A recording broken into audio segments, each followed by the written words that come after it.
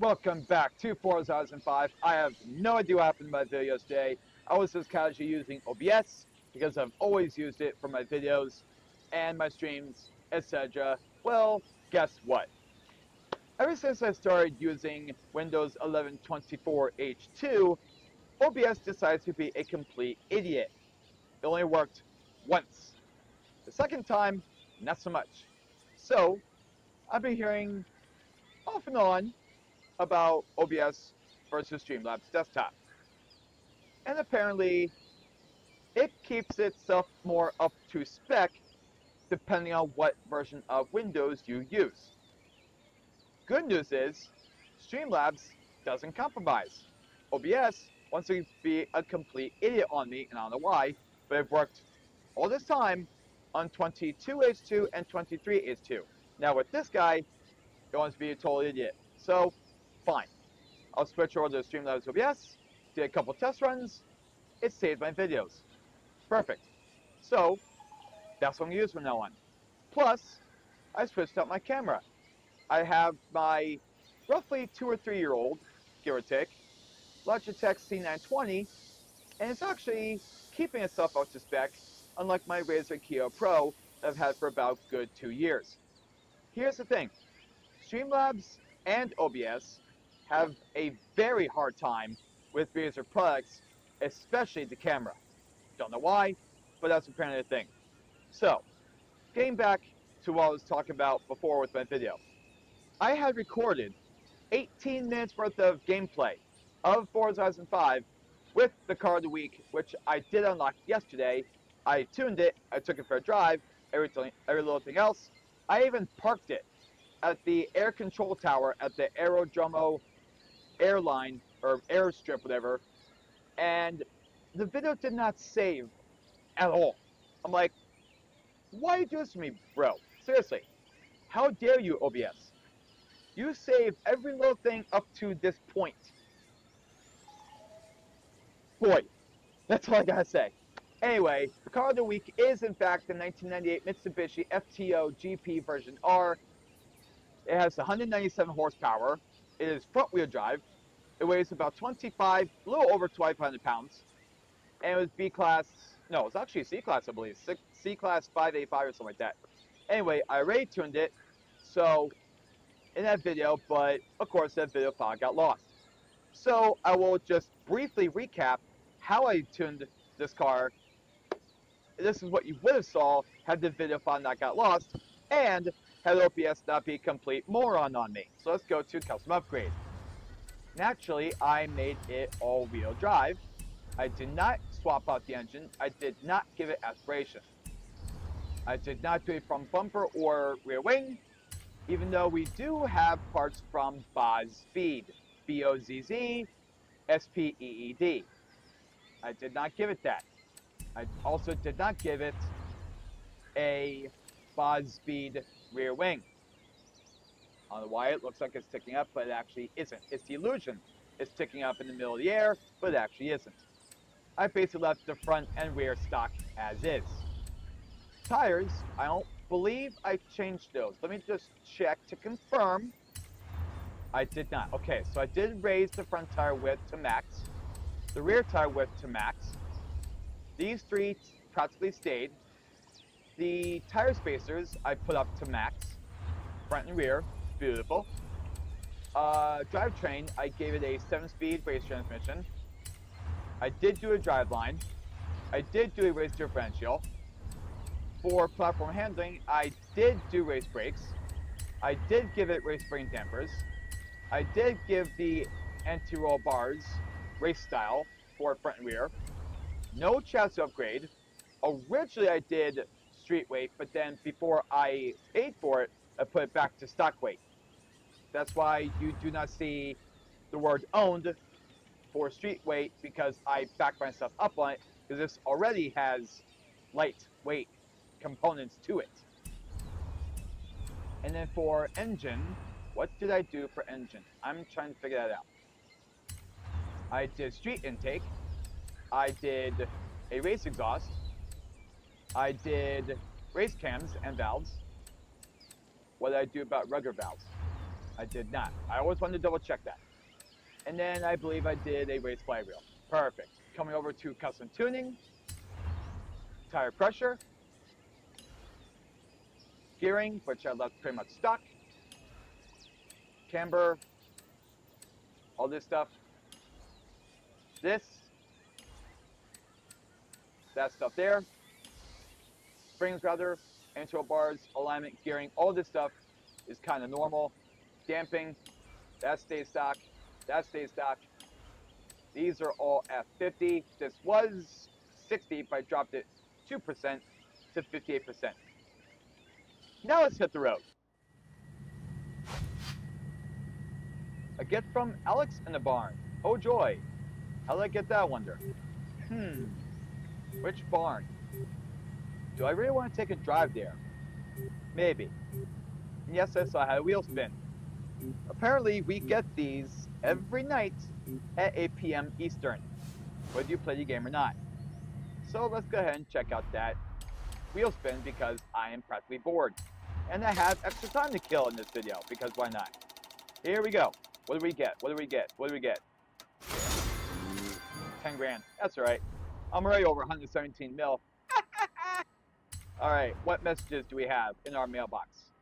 Back to the 90s festival playlist. For the Japanese domestic market, born and raised, the 1998 Mitsubishi FTO GP version R is available. We already knew about that. 40 points for the festival playlist.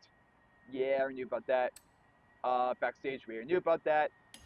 And I got 3 downloads times 100, 3 uses times 200, 9 credits total. Okay, I'll take that. And also in the other video, I wanted to mention that somebody actually did write in the comments for the car of the week we got last week, which I did that Monday. Somebody said, did you use a pass, or I thought you'd use the pass you had to get yourself the Cadillac limo. I actually did, but that was my second pass, the one that's worth 1,000 Forza points. I used that one to get the Cadillac limo. The one I got from the gift center, aka inside the message center, I used that to get the Mercedes-Benz 280 SL.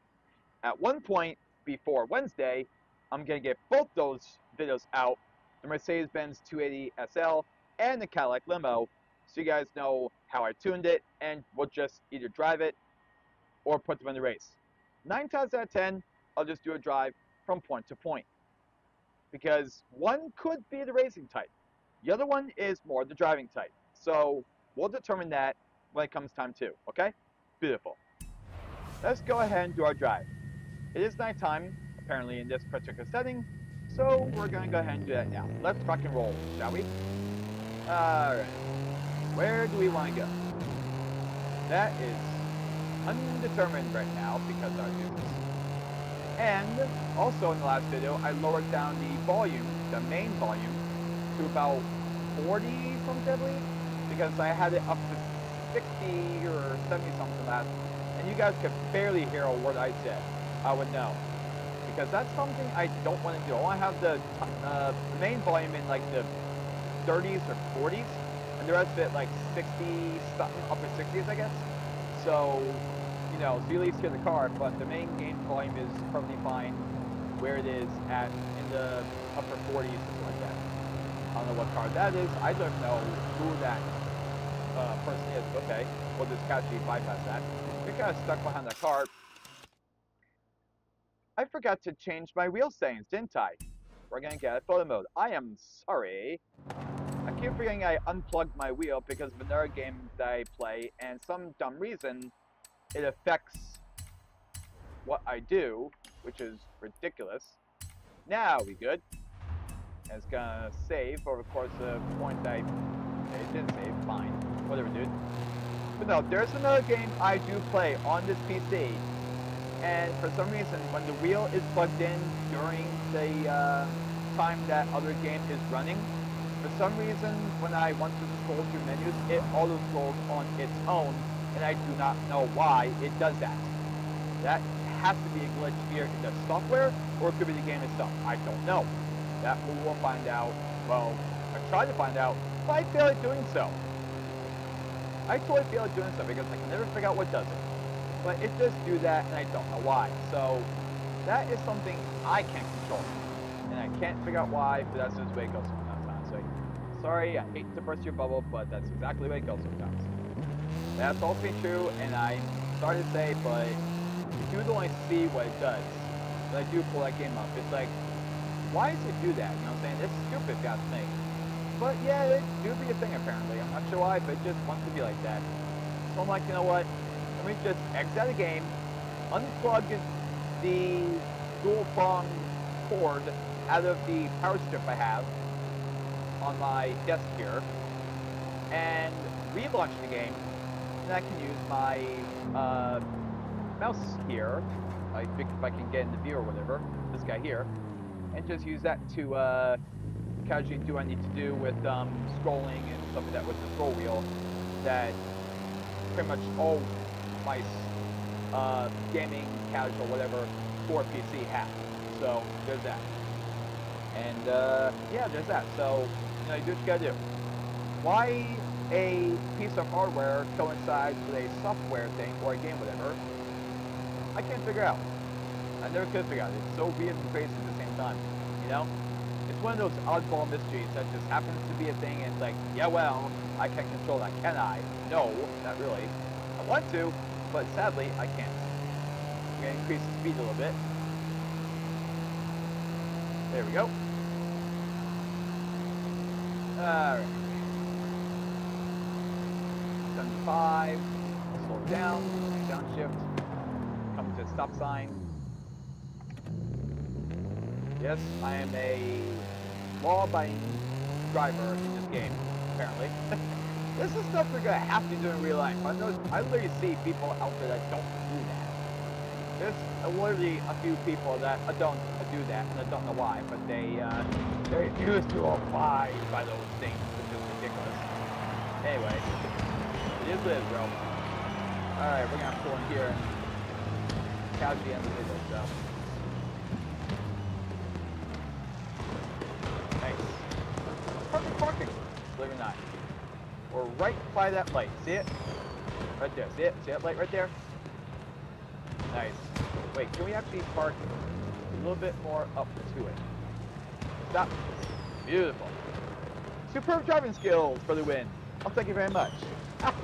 Anyway, if you guys are new to the channel and you want to see more Forza Horizon 5 videos and shorts and stuff like that, speak of shorts, new YouTube update. I don't know if you saw it on your YouTube Studio page on your phone or browser or whatever on PC, but whatever it gets to be. 3-minute shorts are now a thing apparently, so I might be testing that out in the coming days. So instead of these full-on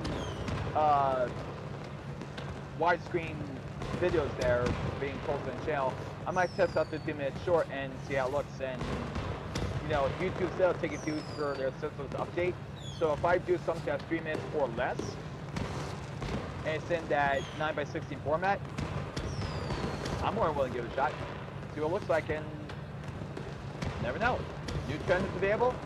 I highly advise catch up on that and see what happens.